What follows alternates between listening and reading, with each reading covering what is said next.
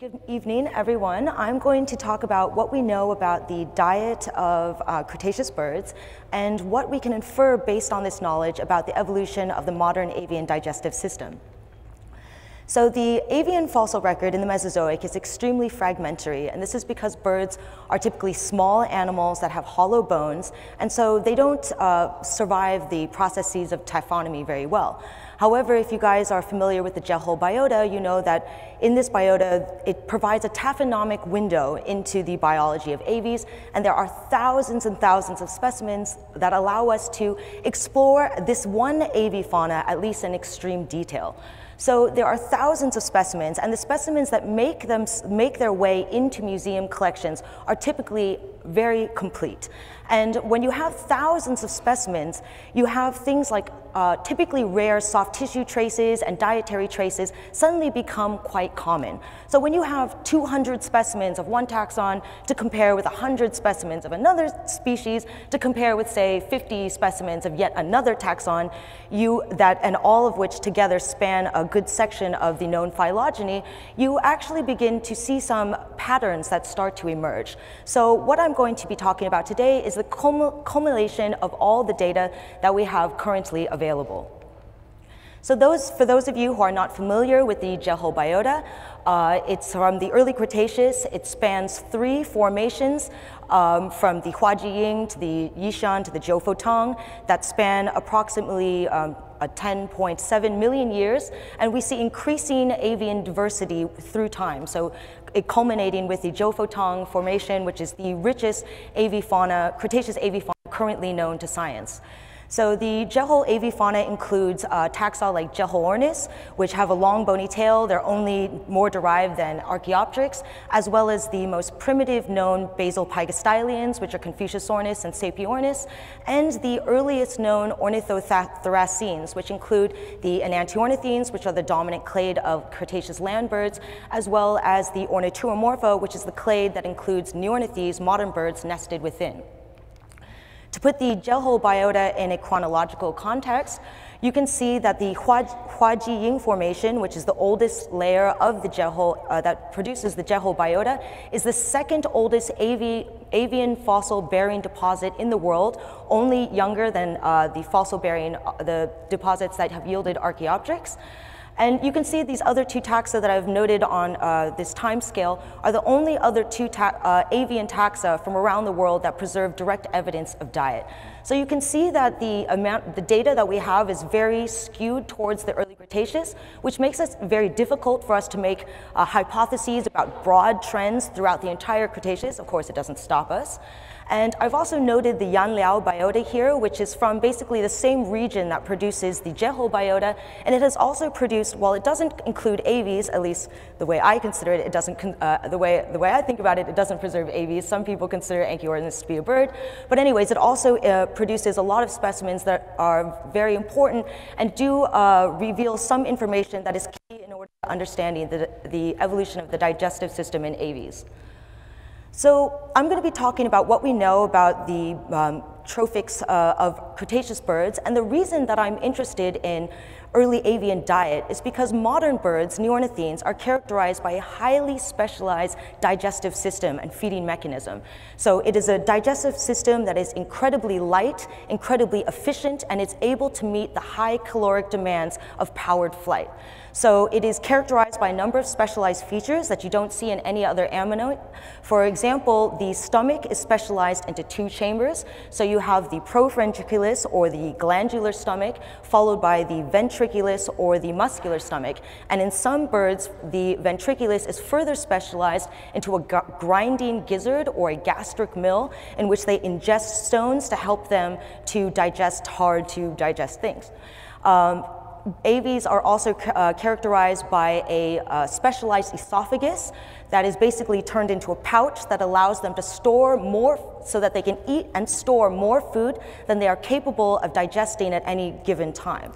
And birds are further characterized, at least some birds are further characterized by bidirectional peristalsis, which allows them to move food from the crop down to the ventriculus and then back up again and ingest hard to digest items. So you'll see birds like carnivorous birds, piscivorous birds, and insectivorous birds will ingest pellets of items that are difficult to digest, and this reduces the overall residency time as well as reduces the weight of the digestive system while during feeding, which is of course advantageous to flight. Now, the Jehol has thousands of specimens, and this allows us to reconstruct the digestive system in numerous lineages and individual lineages of birds, which we then can compare to each other, and then we can better understand the evolution of the modern digestive system. Now, from outside the Jehol, what do we generally know about digestion in dinosaurs? We know from the disparate lineages of dinosaurs that we see using a gastric mill, utilizing gastroliths, we know that a two-part stomach is plesiomorphic to the Coelurosauria. But what we also know from coprolites and stomach contents that include acid-etched bones and coprolites that include bits of bone as well as feathers and things, based on this data, we know that basal coelurosaurs are characterized by long residency times, and they appear unable to ingest hard to digest items. Now, the Jehol does not only preserve excellent information about birds, it also gives us a lot of direct evidence about the closest living relatives to birds. So for example, Oviraptorosauria is the basalmost clade of Peniraptorans, and we know from specimens from the Jehol that at least basal members of this clade were herbivorous because they preserve a really large gastric mill with a large number of gastroliths inside. Microraptor, which is another volant dromaeosaurid, we know was an opportunistic predator, and this is based on direct evidence of mammals, birds, fish, and yet unpublished lizards inside the stomach. And these specimens also tell us that, like living carnivorous birds, Microraptor most likely ate its prey whole or in very large chunks. Now, until recently, we had no evidence of what troodontids were feeding on, and troodontids are most likely the clade that is most closely related to birds. However, even though in the absence of direct evidence, we noticed a huge disparity of tooth morphologies that hinted at then a disparity of dietary niches. Now, very recently, there was evidence published for the troodontid Anchiornis, which is from the Yanliao biota and is known from about 230 specimens. And 4 of these 230 specimens preserve direct evidence of egested pellets. And this one that's pictured here, you can see the egested pellet is in situ within the esophagus and consists of a dense aggregate of bones, and in this case, it's about 3 different individual lizards that are contained here. And there are 3 other specimens that preserve pellets that are not in situ, but they're associated with the skeleton, and these consist of fish bones. Now, one thing that's really interesting is that we have about the same number of specimens of Microraptor, and there is no evidence that Microraptor was capable of ingesting hard to digest items. And the other thing that is really interesting is that if you look at Anchiornis, okay, first of all, sorry, let me back up. Another thing that's really interesting is if you look at the bones in these pellets, you see very limited acid etching. So this again shows us that animals that are ingesting items have very low or very minimal residency times for the food that they're consuming. Now, the other thing that is really important about this specimen is, 3 of the 4 specimens that preserve direct evidence of diet preserve fish bones. But if you were to look at the general morphology, the skeletal morphology, and the integumentary morphology of Anchiornis, you would never say, this is a piscivore. So this is really important because it really shows us that in the absence of direct evidence, we must use extreme caution when we are inferring diet based on skeletal indicators. So I think this recent paper is really important, and I recommend everybody to check it out, primarily because it has this really funny picture of Anchiornis lighting the candle at both ends. So Archaeopteryx is one of the most important or avian specimens from the Mesozoic. There's only 12 specimens, and none of these preserve direct evidence of diet. So therefore, we are forced to look at skeletal indicators of diet, which are basically the morphology of the feeding apparatus. So this is, in birds, mostly the cranium, but also to a lesser degree, the arms and the feet. Now, as you saw with Anchiornis, we must exercise caution. However, since Archaeopteryx is so important and there are no direct evidence, we are still going to risk making some inferences. Recently published, there was this tooth that has been assigned to the Archaeopterygidae, and if this assignment is correct, then it tells us that the teeth of Archaeopteryx were not these simple peg-like teeth that we have so commonly said within the literature for over 100 years. These teeth are actually characterized by delicate carina, which show us, I don't know what they show us, to be honest, but it shows us that teeth are not as simple as we previously thought they were in aves. Jehol prima is the second most primitive bird within the avian tree, only more derived than Archaeopteryx, and the holotype of this taxon preserved a large number of seeds that were described as in the stomach, so we have known that this taxon is an herbivore. And then later specimens of other taxa were described preserving seeds, and based on comparison with those specimens, I surmise that maybe the seeds preserved in the holotype of Jehol were in fact not in the stomach, but actually in the crop. So then I went to the Tianyu Museum, which is the largest dinosaur museum in the world. It has huge collections of fossil birds and fossil dinosaurs. And so I looked through all these specimens, and I found a number of other specimens that also preserve seeds. And based on my observations, I inferred that, in fact, all the specimens preserving seeds, the seeds are inside the stomach, which strongly suggests that Jehol lacks a crop. Now, we knew that Jehol was an herbivore, but we lacked evidence that its herbivorous diet was paired with a grinding gizzard, as in all living herbivorous birds. So, but when you have such a spectacular collection as you have at the Tianyu Museum, you can go there and you can check and double check these kinds of inconsistencies. So sure enough, I looked at 95 specimens of Jehol that are in this collection alone, and we found about 6 specimens that preserve gastroliths and another 6 specimens that preserve seeds. The odd thing is that no specimen preserves both. And this actually sort of makes sense, because if the seeds were preserved in the stomach with the gizzard stones, then the seeds would be unlikely to be preserved whole, right?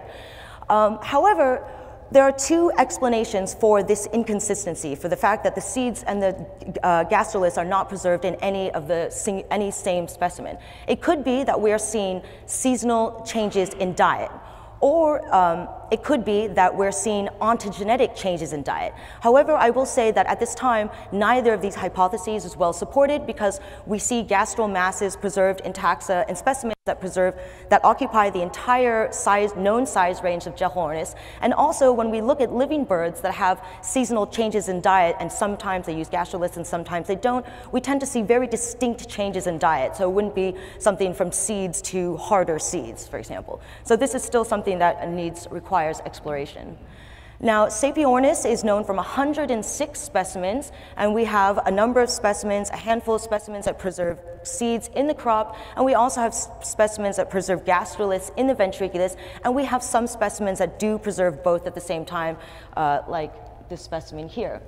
And what you see, the seeds are always preserved in the crop in a very low position, resting on the furcula, which is the exact same thing that you see in the morphology of the crop in living granivorous birds. And so notably, this seems to be the most basal known occurrence of a crop within aves, and this feature is unknown outside of this clade.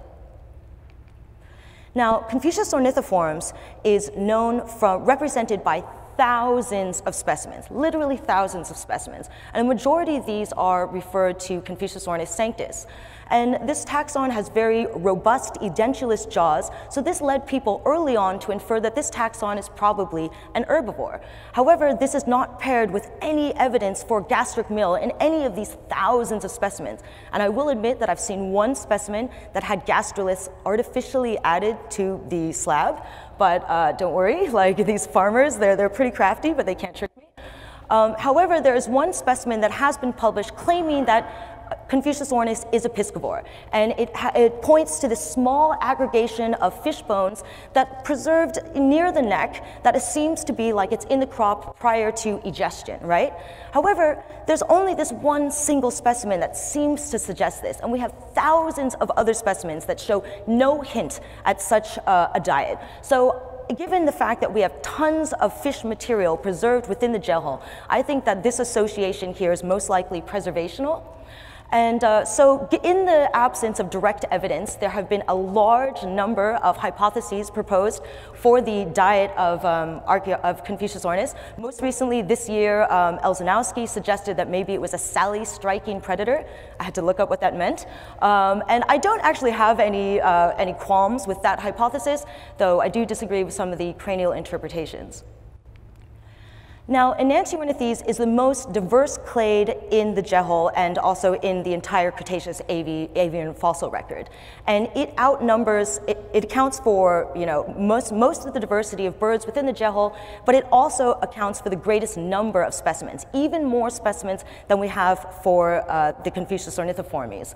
And despite this huge wealth of specimen data, there are only 2 specimens from the Jehol that even preserve purported direct evidence of diet. So the first one here, it's a specimen, a referred specimen of Bohyornis, and it is described as preserving wrangle, which are stones that are ingested by living carnivorous birds that help clean out the digestive system. However, when you compare this purported wrangle to gastroliths in other known Jehol birds, you can see morphological differences, and I actually interpret this purported wrangle as probably some weird mineral precipitate that I don't fully understand at this time. The second known specimen that purportedly preserves direct evidence of diet is this specimen here that's been named Piscivore Enantiornis, and it's disarticulated, so it immediately calls into question whether or not this pellet is even associated with the specimen. But it's a pellet that contains some small fish bones, which is obviously why it got its name, and so it's been used to suggest, because in previous papers I said that this was not true, but it's been used to suggest that Enantiornithines in fact had a modern style avian digestive system, and that they were also capable of advanced bidirectional peristalsis, and they were able to egest hard to digest items. Now, if you compare this purported pellet to other known pellets that are preserved in situ, you can immediately see morphological differences. The purported pellets in Anchiornis and in ornithomorph birds like Janornis are dense aggregates of bone with very little cementum in between, whereas this other pellet consists primarily of cementum. So, and in fact, if you've seen thousands of specimens from the Jehol like I have, you'll notice that these weird oval structures are present in a large number of slabs. Sometimes they occur in large numbers, and they're associated with specimens that are sometimes very small, and sometimes they're associated with taxa that are very big.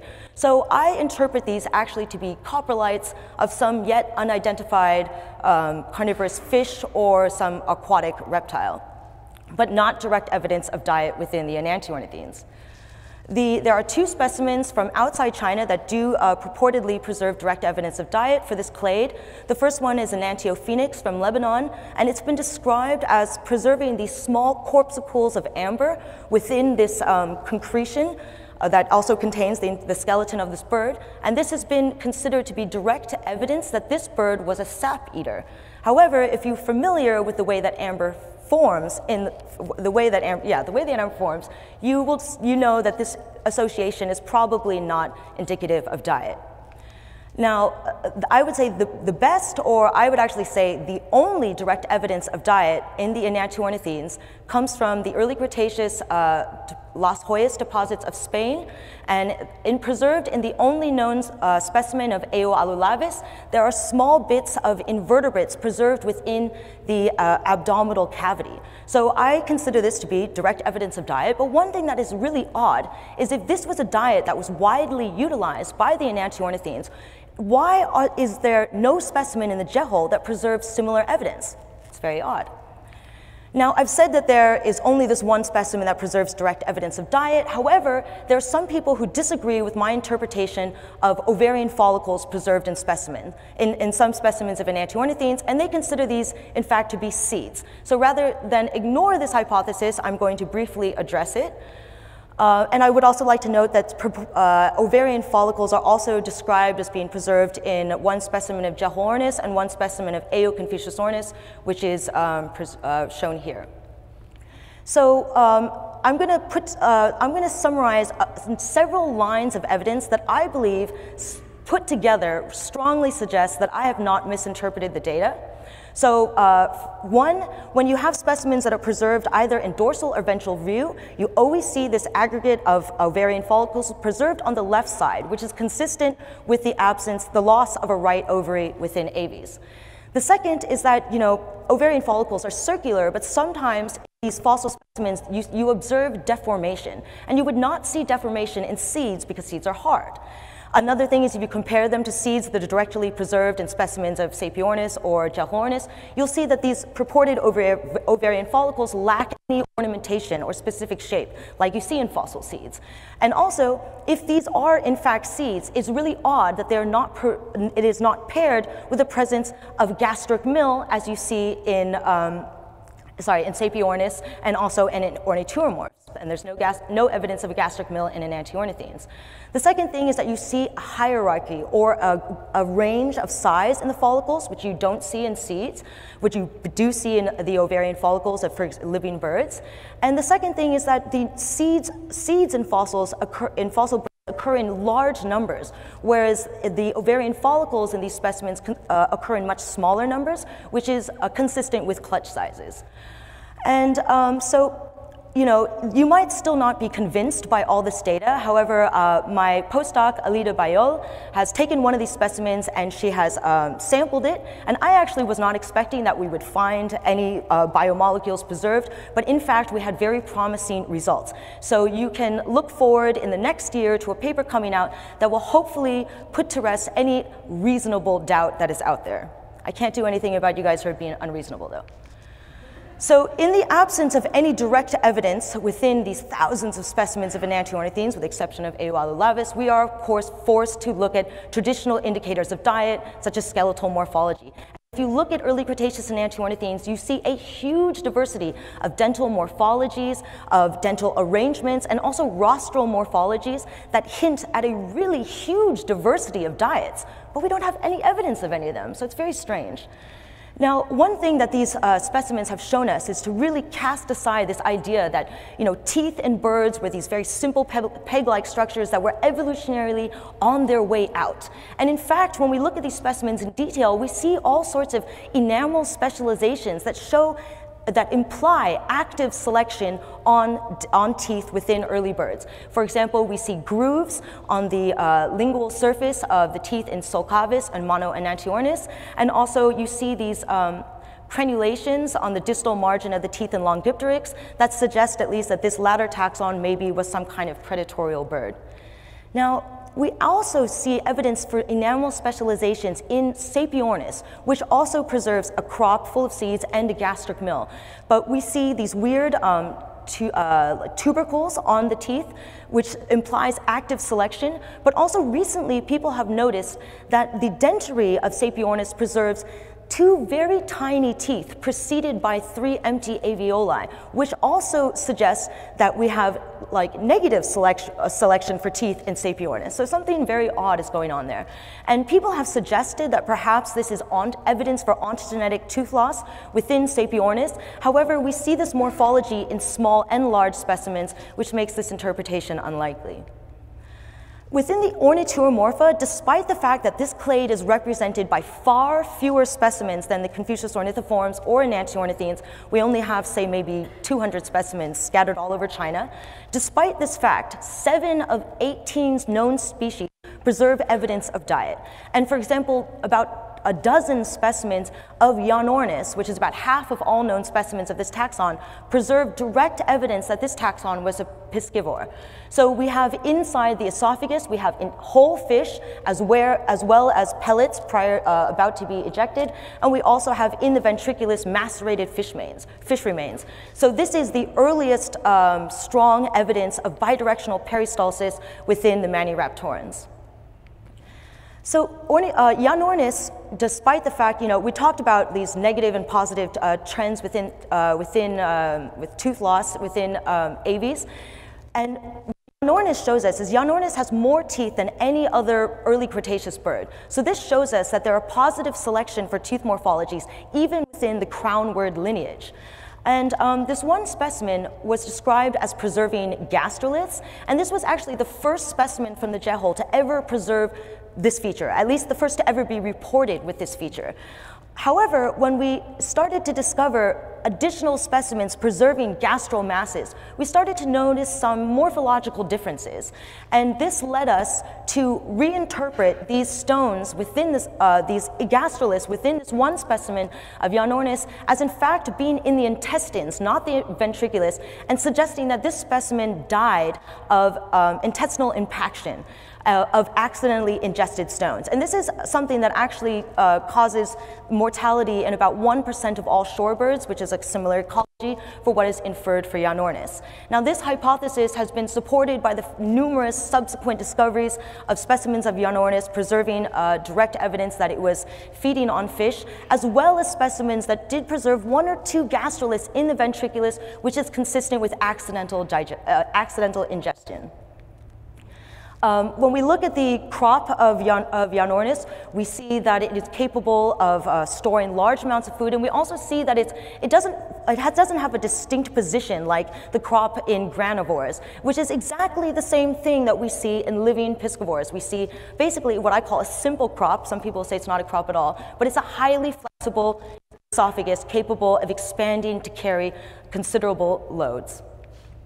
Now there's one other taxon of ornithuromorph from the Jehol that preserves direct evidence that was a piscivore. However, unfortunately, there's no cranial material preserved, so we're unable to make any inferences about, about cranial morphology with diet. Now, there's only one other specimen of ornithuromorph that preserves direct evidence of diet, and this is a specimen that was originally assigned to the taxon Hongshanornis. And if you look at these in detail, you can see that similar to the granivorous crop in Sapiornis, we see the crop is same as living birds located just over the furcula. Now, Hongshanornithids are a very small group of toothed wading birds, so the idea that this taxon would have been, or this group was granivorous is not really consistent with the inferred ecology. So I took a closer look at this taxon, and sure enough, it's not Hongshanornis. It's a distinct taxon. Hongshanornithids have legs that are longer than its wings. This guy has the opposite pattern. It's also much larger than Hongshanornithids, and if you look closely at the skull, you can also see it's edentulous. A number of other specimens don't preserve direct evidence of diet, but they preserve gastroliths, and this is an indicator of diet. And when we look at all these specimens together, we actually notice different morphologies of gastral masses, which hint at differences in diet. And one thing that we see is that specimens that have a smaller number of larger stones are taxa that still retain their teeth. So this is a pattern that needs to be explored further. Okay. Now, if you're familiar with theropods, you know that teeth and a gastral mass are considered to be redundant. And within the theropoda, when you see a presence of a gastral mass, it's always correlated with tooth loss, right? Which we see in Oviraptorosauria or the Ornithomimosaurs. And this is sort of true within basal birds. When you look at Jehornis, it has tooth reduction. When you look at the piscivorous Janornis, it has a greater number of teeth. And then when you look at taxa that have really large gastral masses, you actually see a complete loss of teeth. And the only exception to this was Hongshanornis, which all Hongshanornithids preserve very small teeth, but one specimen preserves gastral mass, so this was a little bit odd because it breaks away from the pattern. However, Hongshanornis is the only specimen that preserves a gastrolith, and it is also basal within Hongshanornithidae, so this suggests that perhaps they were herbivorous, and then when they adapted into a wading ecology, they secondarily lost this herbivory before they lost teeth. And one thing that I want to point out is that all gastral masses are not the same. And I think this points to an intrinsic difference between the digestive system in basal birds and non-avian dinosaurs and the more derived ornithomorphs. Because if you look at living birds, the size of the gastroliths basically correlates with size. Larger bird, larger gastroliths. But when we look at Jehol, which is a much larger bird than ornithomorphs, it actually has much smaller stones. So like I said, again, this I think points to intrinsic differences in the digestive system. And I've mentioned that we have a lot of seeds preserved in some of these taxa. So what do we know about them? The fact is, we don't know anything, but I'm putting this out here in case there are any paleobotanists in the room who want to get involved. But one thing that we can say is that we know that these taxa were not highly specialized because we see different types of seeds preserved in single taxa. For example, Jehol preserves at least 3 different types of seeds. But one thing we also see is that no species, Sapiornis, Jehol, and Eogranivora, they all preserve different types of seeds. So this perhaps hints at some kind of ecological niche partitioning. So summarizing all this data, when can we say the modern avian digestive system evolved? Well, given that we have a ventrally located crop in Sapiornis as well as a gastromass, a grinding gizzard, we can suggest that here is where the modern avian digestive system evolved. However, we know that teeth, including some very bizarre tooth morphology, persisted to the very end of the Cretaceous. So you can actually say that the modern avian feeding mechanism is actually something that is restricted only to neornithes. So I would like to thank all these people listed here, and especially I would like to thank the Paleontological Association for inviting me to give